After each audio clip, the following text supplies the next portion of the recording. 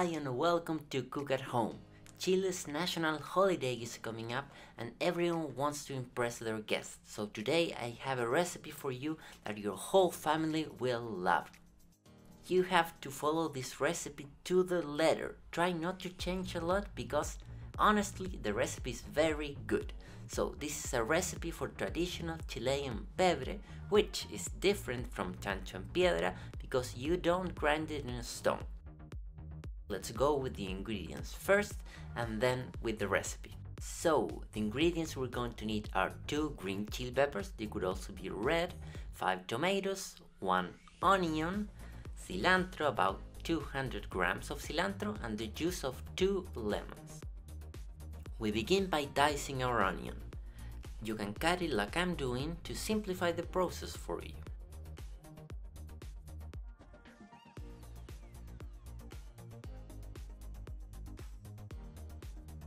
You want a small dice like you see here. Once we're done dicing our onion, we can put it in the bowl where we're going to make the pebre and move on to the next ingredients. Now it's time for our tomatoes. There are 2 ways you can slice the tomatoes. You can do it like I'm showing on screen, or you can remove the seeds, the center of the tomato, and this prevents the pebre from becoming too watery over time.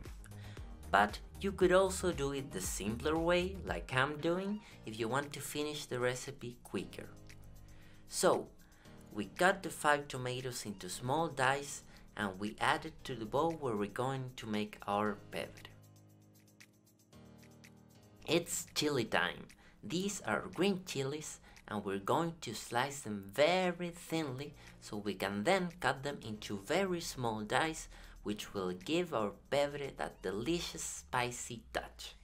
We want very small dice because if the pieces of chili are too big, a person who doesn't like spice could bite into them and it's going to hurt. So after dicing our chilies, we move on to the next ingredient. Now it's turn for the cilantro. First you have to wash it in order to eliminate any dirt that it may have.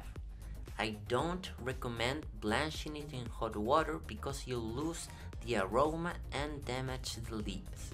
The idea is to use fresh cilantro and chop it very thinly to add it into our pebre. Remember, this recipe is a must for Chile's national holiday. That is why I'm showing it to you right now, so you have an amazing pebre recipe from Cook at Home.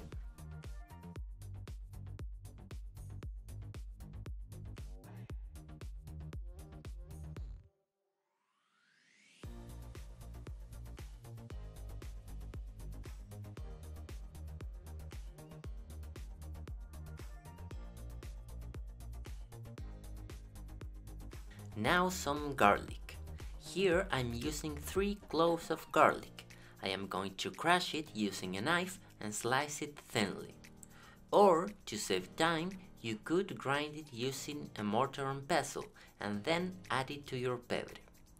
You could use more garlic, you could use less, it all depends on what you like. In this case, this is a recipe for 10 people. It is a very convenient recipe and above all, it's very easy to make. Don't forget that after adding the garlic, we need to season our pebre. So, after adding the garlic, we add a teaspoon of salt. It can be fine table salt or coarse salt. In this case, I added a teaspoon of coarse salt. If you have table salt, you would only add half.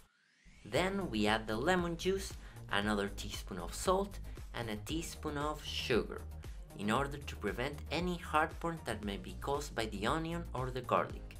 That's why we add the sugar. We also add 15 teaspoons of hot sauce to get that last bit of spiciness to our recipe, and then we start mixing this delicious pebre to enjoy this traditional recipe for our national holiday. This is a recipe that you cannot miss and I invite you to make it at home.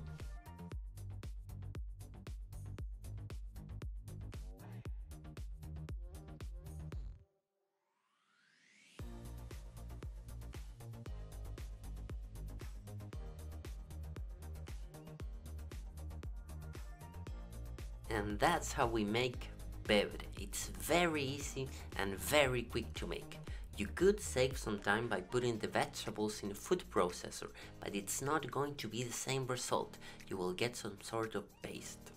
Remember that if you don't want your pebre to gather a lot of liquid after a couple of hours, you can remove the seeds of the tomatoes, the inside part, and only use the flesh with the skin. That prevents the pebre from becoming too watery and it will be nice and dry. But if you don't care, you can do it like I did on the video, using the same amount of ingredients. If you need a larger amount, for more people, you could double the amount of ingredients. If you have any doubts, feel free to ask me in the comments below. Also, don't forget to follow me on social media, on Twitter, Facebook and Instagram, where I'm constantly posting about what's going on with the channel. And also don't forget to subscribe to the channel and click on that little notification bell down there so that YouTube lets you know whenever I upload a new video. I hope you like this recipe. See you soon with another recipe, another idea that you can cook at home. Until next time.